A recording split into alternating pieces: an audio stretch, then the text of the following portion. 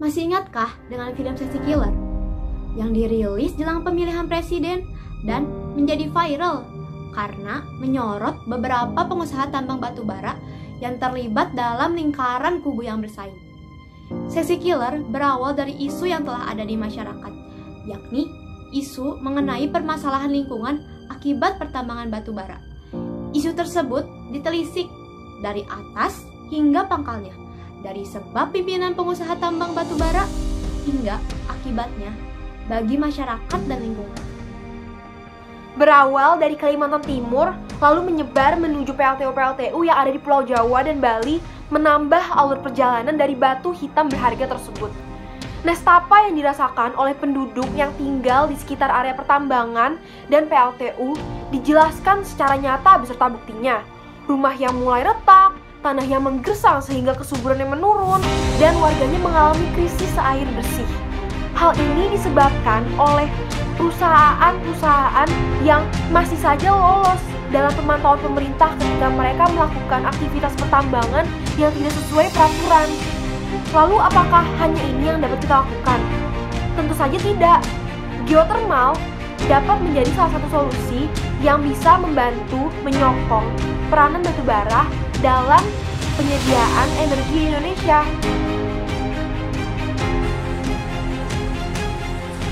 Sebelum kita membahas lebih jauh peranan geothermal sebagai energi, alangkah lebih baik jika kita mengetahui arti dari geothermal itu sendiri.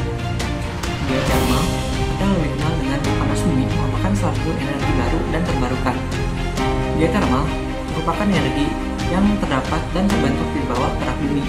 Saat ini, potensi energi geothermal di Indonesia sudah mencapai 28,5 gigawatt yang terdiri dari 11 gigawatt ditambah 17,5 gigawatt cadangan. Tentu, bukan hanya keunggulan dalam jumlahnya saja yang menjadi daya tarik bagi geothermal. Adapun keunggulan-keunggulan lainnya ialah: yang pertama, ucapan hai pada lingkungan sehat masa depan kita. Lingkungan tanpa emisi, sedikit jejak karbon, dan kehematan hingga 80%. Adapun yang kedua ialah katakan tidak pada bencana alam. Sumber energi yang luar biasa andal dan konstan, yang mana tidak terganggu sedikit pun oleh berbagai macam gangguan, seperti gangguan cuaca, gangguan cahaya, maupun gangguan-gangguan lainnya. Adapun yang ketiga ialah tidak perlu lagi adanya kekhawatiran tentang biaya konservasi. Diperlukan sedikit atau tidak sama sekali pemeliharaan sistem panas bumi dalam jangka waktu yang sangat lama. Tentu saja, Indonesia memiliki potensi geothermal yang sangatlah besar, hingga menjadi 3 besar di dunia sebagai negara produsen listrik panas bumi terbesar dengan sumbangsi sebesar 40% untuk dunia. Yang mana contohnya ialah Pulau Flores sebagai pulau panas bumi pertama yang terdapat 16 titik raksasa di dalamnya. Meskipun energi baru dan terbarukan geothermal ini menjanjikan, tentu saja ada beberapa masalah di baliknya.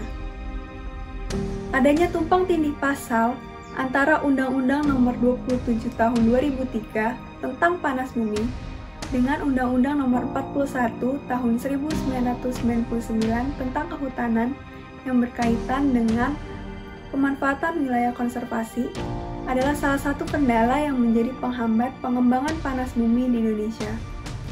Mengapa hal ini menjadi kendala?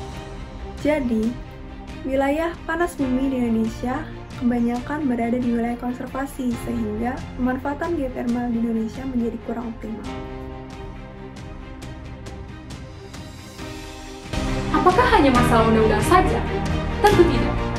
Pengaruh isu budaya masyarakat sekitar yang lahannya tidak mau terkontaminasi juga menambah masalah yang dihadapi untuk pemanfaatan geothermal.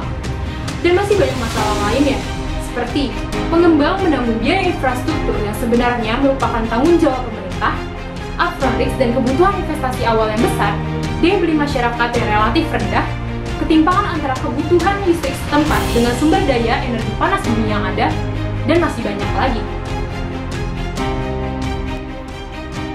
Tentu saja, dengan semua masalah yang ada dalam pemakaian geothermal, penggunaan geothermal tidak bisa berdiri sendiri.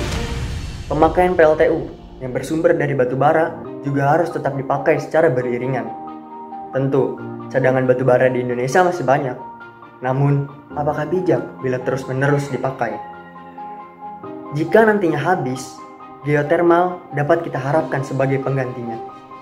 EBT, energi baru terbarukan. Salah satunya geothermal, bukan untuk menggantikan energi tak terbarukan, tetapi untuk berjalan beriringan bersama energi tak terbarukan agar dapat mencegah terjadinya hal yang tidak diinginkan seperti kehabisan cadangan batu bara sebagai sumber PLTU.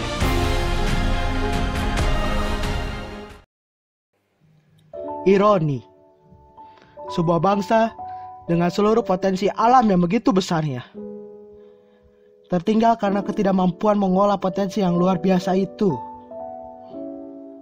Hai para pemimpin, wakil rakyat, hingga penegak hukum, masihkah ada kesadaran dalam diri kalian? Hai para penerus bangsa, masihkah ada patriotisme dalam diri kalian? Ibu Pertiwi menangis melihat keadaan kita. Bentangan potensi terlihat di ujung mata. Apa daya, tak dapat dipeluk seutuhnya. Butuh rayuan apa lagi untuk kalian sadar bahwa Indonesia adalah negeri yang kaya? Bagaimana kita bisa menjunjung keadilan sosial bagi seluruh rakyat Indonesia bila potensi yang ada untuk mencapai hal itu masih saja bermasalah? Sadarkah kita semua masih banyak daerah yang tak mampu menikmati apa yang kita sebut dengan listrik?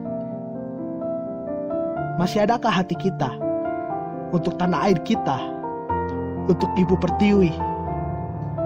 Masih adakah secuil nurani untuk bangsa ini? Kawanku, sendirian saja kami tak mampu untuk mencapai potensi yang sungguh besar itu. Kami perlu tangan kalian. Ulurkan tangan kalian. Potensi energi baru Indonesia tidaklah sekecil yang kalian kira. Bersama, kita bangun Indonesia ke arah yang lebih baik.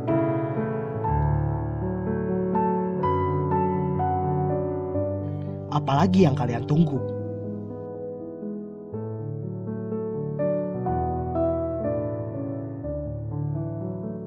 Ayo dukung Geothermal Indonesia.